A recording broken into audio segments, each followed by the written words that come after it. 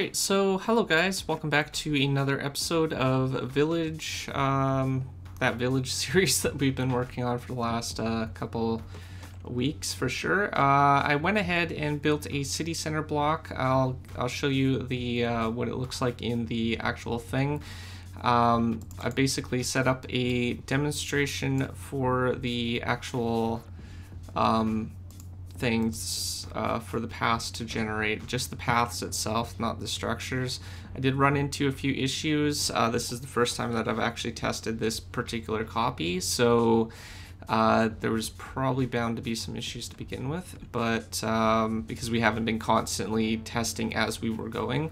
So I'll have to sort out some of the problems probably before the next video is published. We might go back to some regular content after this video just so I can have some time to figure it out, but I want to make sure that this series, you know, does get completed and stuff. So let's take a look at the actual city center block. It's just basically just another one of those spawning blocks. It has a one block added. That procedure basically is what you saw before. It just places the city center block and removes the block after. And what does the city center block look like, or structure? We'll hop in game and I'll show you what it currently looks like. Alright, I was hoping that nothing would get out of place. As long as we don't place down the path blocks, we should be fine. So I've decorated this particular city center block. This is currently what it looks like. We got some bells here for the villagers. We got some garden areas, a well.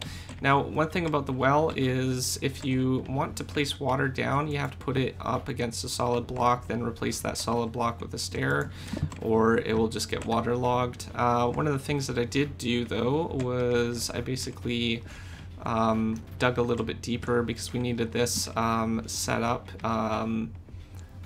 the way it is for the well part. I needed to go a little bit lower.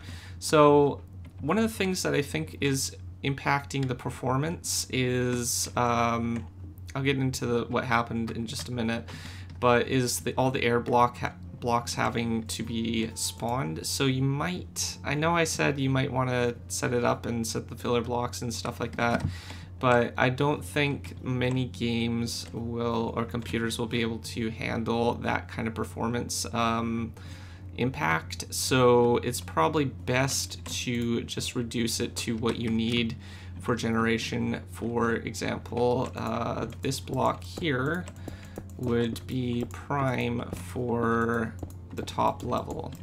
So if we count down 1, 2, 3, 4, so that's on the fourth block there. So 4 plus 5 is 9. So if we set this to 9, we should be able to have a reduced area to work with. Now it will go into the cliff sides and stuff like that, but at least it won't take a really long time or potentially crash the game either. So with that being said, the filler blocks are basically pretty much pointless now because it's just going to, again, impact the performance too heavily. So you might just want to restrict it to the level that you need it. For example, these ones can be even reduced to 2 blocks high because we have some grass here, so we might want to reduce that to 2. We just need to update all these and set these to 2 and stuff. So other than that, once you have your city center block in, what you can do is you can basically place it down. And if you place it down at this current stage, what it will look like is a little bit of a mess.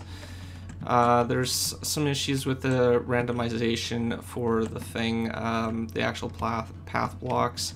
As you can probably notice, I placed it down the city center block here. It just basically replaced it with a path for some reason and carried on with going about 2,000 blocks one direction of random paths, which is I mean, interesting on its own, but it also crashed my game. But again, I think that was mostly due to the size of how far it was going and basically the filler blocks and all that extra air blocks and stuff needing to go to height level. So I'll have to keep that in mind. I'm gonna probably take a couple weeks off trying to fix this situation up and hopefully get the paths at least aligning properly. So yeah, with that being said, work on that for now. I did get it to the point in the smaller demonstration where they were going into each other, but it was still an interesting structure thing that you could figure out, you know, kind of build a small village with. But this is on a lot larger scale than I was doing before, so we'll see how it all turns out. We might need to play around with it a little bit more before it's completely stable, but other than that, at least the grid pattern is working, as you can see here. It's this would be one tile right up to here, and it is tiling properly, so at least that's a bonus. And we could just work with that and kind of just fix up some of the minor issues, patch it up, and hopefully it will be working sometime this year. Probably not in time for when villages like pre-generated structures and stuff will be added to my MCreator, but you know, it's still something I want to work on. But other than that, hopefully you guys found some of this interesting. We might even want to fill in the structure blocks just a little bit down in height, so we can basically fill it at the same level. I think that would look pretty good. So if it's over a cliff or something just a little bit, then at least it has some dimension that it can work with. But other than that, if you're new to my channel, don't forget to subscribe, comment down below, rate the video, and I'll see you guys next time. Thanks for watching. Peace out.